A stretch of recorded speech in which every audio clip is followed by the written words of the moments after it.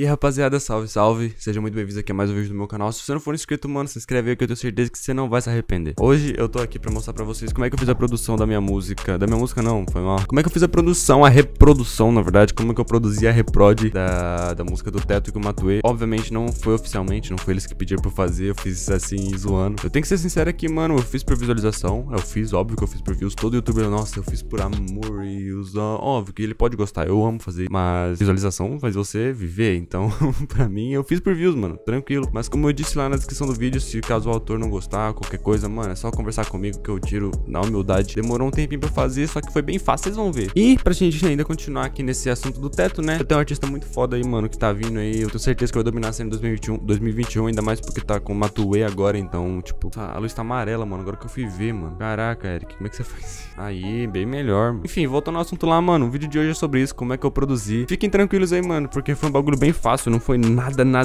tão difícil. Eu vou mostrar passo a passo e se... Passo a passo não, né? Vou mostrar o que eu fiz, se é passo a passo. Não fica falando, meu Deus do céu, mano, cara, como é que você é ruim? Nossa, você fez isso, meu Deus do céu, mano. Porque eu não tô nem aí, mano, se você é um produtor de 27 anos de carreira, mano, foda, vai pra sua vida e segue seu rumo aí, continua tendo seu trabalhozinho, eu não tô interferindo em nada, mano. Se você sai do seu canto pra vir aqui falar mal do meu vídeo, você é muito burro, mano. Mano, foi muito tranquilo fazer esse REPROD, tá ligado? Foi muito tranquilo, não fiquei se perguntando que foi um bagulho super produzido, porque na hora que vocês for ver ali, mano, vocês vão ver que é um bagulho muito simples, mano. E eu fiz assim com todo carinho, mano, de verdade, porque eu acordei inspirado. Eu acordei e fui limpar a casa, limpar ali a área, né? Porque eu sou um menino de respeito.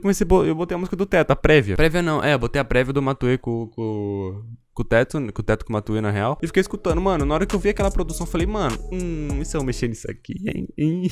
Enfim, eu fiz isso aí porque pro views, obviamente, mas é porque eu escuto toda hora essa música e eu queria escutar ela, tipo, com uma boa qualidade. Eu cometi um erro, foi ter botado 2 equalizadores na master, cortando um pouquinho do grave. Eu me arrependo muito disso, porque quando eu fui escutar no celular, o grave nem aparece direito. Eu me arrependo muito, só que agora o vídeo já tá com 20 mil views, então eu não vou ficar reproduzindo toda hora. Enfim, rapaziada, foi isso aí, agora vamos pro vídeo. A primeira coisa que eu fiz foi lá e baixar a música do Matue com o Teto, né, com aquela qualidade básica lá que vocês viram.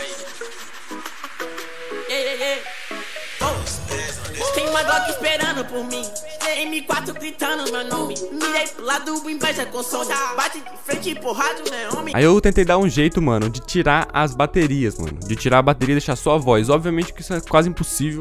E pra isso eu usei o equalizador. Sabe assumir, mas eu vou ter mais, tô por cima, Usei o Ozone 9 com aquele master rebalance, sei lá, rebalanço de masterização, sei lá. Tirei, deixei no mínimo bateria, mano. Pode ir lá que tá escrito drums, eu deixei no mínimo.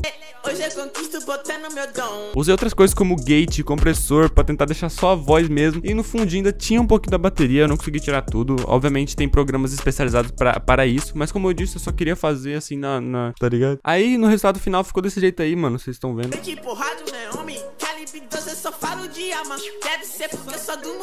Depois eu comecei a trabalhar na melodia. A parte da melodia foi muito chata, porque eu não conseguia nem escutar o beat do Gible. E eu nem sei qual que era o beat do Gible. É o Gible, né, que faz beat, é da net, eu sei. Então eu não tinha ele pra ficar vendo a melodia, então eu tive que... Eu sampleei mesmo, mano. Samplear não tem nada de errado. Eu falei, mano, eu não tô conseguindo fazer essa melodia aqui nem a pau, que eu não conheço o beat original, então eu vou samplear da música aí mesmo. Aí, mano, só que pra samplear foi mais difícil do que refazer a melodia, se bobear, mano. Porque se liga, pra eu fazer... pra eu samplear esse som, mano, eu samplei da prévia. Mano, olha como é que ficou o resultado. Eu não vou nem ficar mandando, só olha.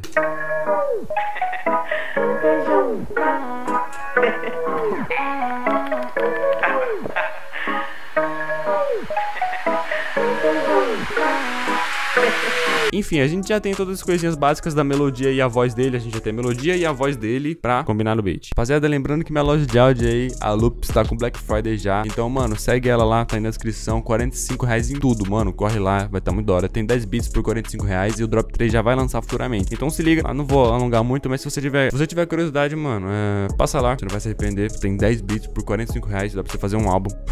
R$45 em 10 beats, tá ligado? Enfim, é isso aí. Tamo junto, mano. Segue lá, nós, gente.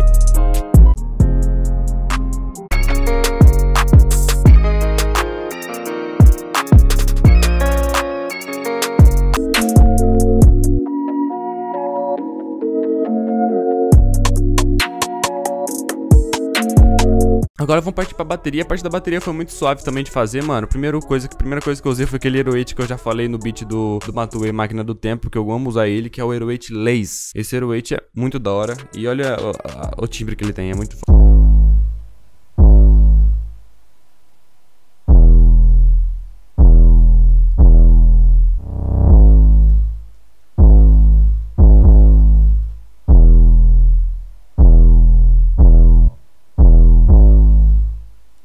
Depois eu devo ter colocado algumas coisas como clap, snare, hi-hat.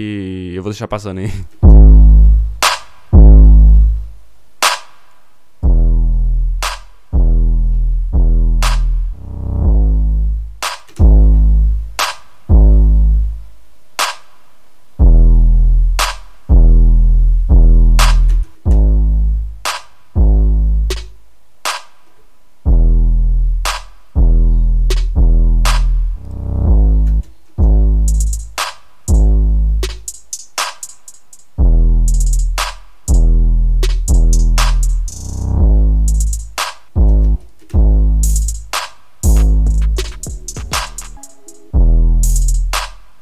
Coloquei tudo isso, ele não tem muito instrumento percussivo, tá ligado? Não tem muita percussão nesse. Aí tem o kick, que é o final, e literalmente roubou a cena do beat, porque só o Hero 8 tava chato, mano. Falei, mano, a música só tem Hero 8, que é aquele Hero 8 meio Pierre Burn ou Zaytoven, tá ligado? Que é de plug, assim. Enfim, eu preferi usar um kick batendo com o Hero 8, que eu achei que ficou mais pancada, tá ligado? Enfim, era um REPROD, era pra colocar minha cara no bagulho.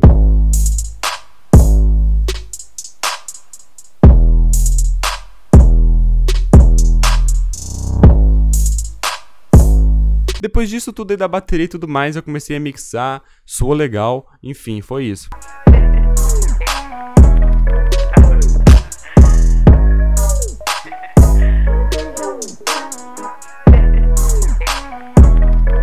E pra parte do Matuê eu tive que fazer alguma coisa bem, sei lá, mano, porque o Matuê tava entrando muito seco, né, do nada cortava pro Matuê, então eu tentei fazer uma automação ali de volume, não funcionou muito, não funcionou muito, mas acho que no resultado final combinou, ficou bem legal. 2, 3, 4, veja um prato. Tem Magoc esperando por mim. Com peito estendido, Zé bater de frente e ficar estendido. Me atravessar tu tá fudido. Eu vou te dar logo um novo umbigo. Vai te queimar, mas o sol é violento e tem um grão. Se ele vai virar um animal. Então é isso aí, fiquem com o resultado final da música e é nóis. Esperando por mim. Com peito estendido, Zé bater de frente e ficar estendido. Me atravessar tu tá fudido. Eu vou te dar logo um novo umbigo. Vai te queimar, mas o sol é violento e tem um grão. Se ele vai virar um animal. Deixa as donas de casa passar mal, hein? Tô quadrado na minha mochila. Rapariga